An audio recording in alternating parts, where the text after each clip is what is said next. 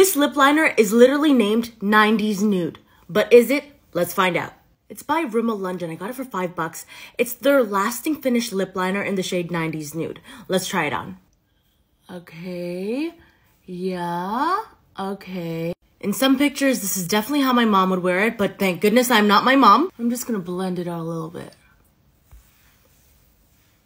Yeah, this is how I would wear it. I think it's very 2023. Add a gloss, add a lipstick, it's up to you. But the shade is really pretty. Again, another hit, Rimmel. I'm impressed.